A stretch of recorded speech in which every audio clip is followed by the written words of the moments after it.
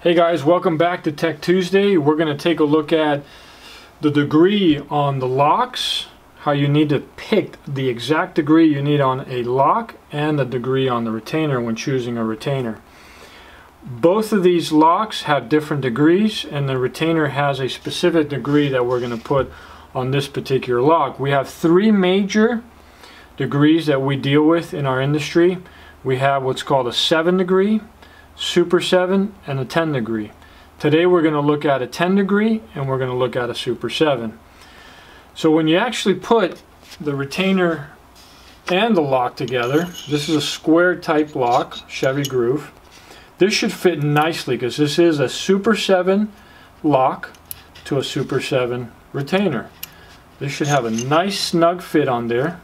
Shouldn't be any type of movement when actually placing this on the valve, retainer, and lock.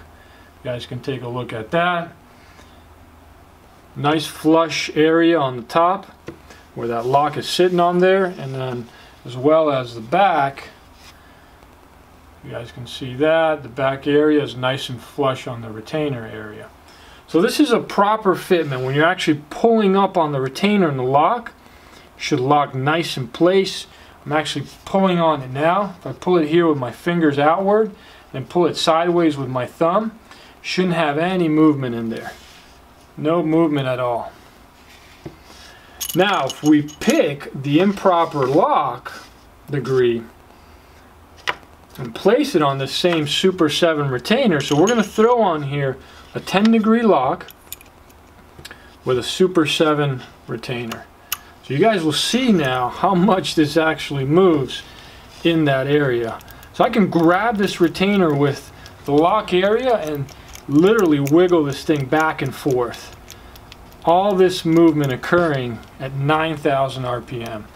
That would be just catastrophic to the engine, because eventually I have a sample here of a customer's engine that actually failed in the groove area because he had the lock was basically put on there with the retainer, and the lock was actually off only 1 degree off, and it ended up failing the groove area completely. So it took off the tip area first of the valve, and then the lock actually was hanging in there.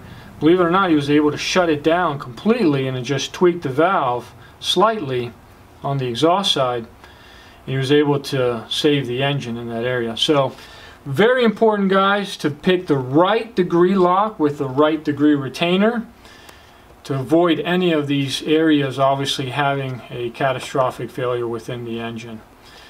If you guys have any comments, please leave them there and like or share our video, and thanks for watching, guys.